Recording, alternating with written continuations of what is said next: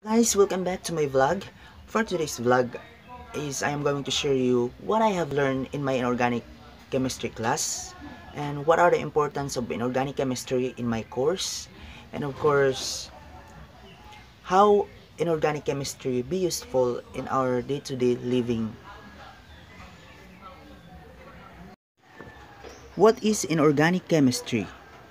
Inorganic chemistry is the study of the formation, synthesis, and properties of compounds that do not contain carbon-hydrogen bonds. There are around 100,000 known inorganic compounds, while there are around 2 million known organic compounds. Examples of inorganic compounds include sodium chloride, or NaCl, used as table salt, and carbon dioxide, or CO2. What is anions and cations? Anion is an ion that has gained one or more electrons, acquiring a negative charge, whereas cation is an ion that has lost one or more electrons, gaining a positive charge. Noble gas. What is noble gas? Any of the gaseous elements, helium, neon, argon, krypton, xenon, and radon, occupying group 18 of the periodic table. They were long believed to be totally unreactive, but compounds of xenon, krypton, and radon are now known.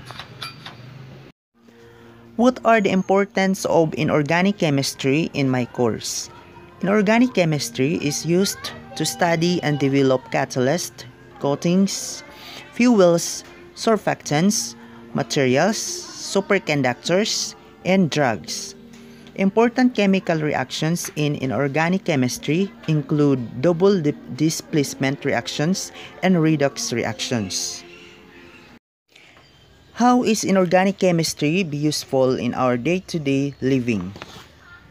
Chemistry is a big part of our everyday life. You find chemistry in daily life: foods you eat, air you breathe, soap, your emotions, and literally every object you can see or touch. Food is made from chemicals. Many of the changes you observe in the world around you are caused by chemical reactions. Therefore, chemistry plays an important role for us to survive in this world.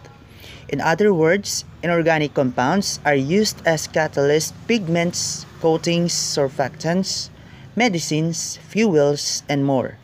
They often have high melting points and specific high or low electrical conductivity properties, which make them useful for specific purposes. I hope you guys have learned a lot about inorganic chemistry today. Thank you for watching.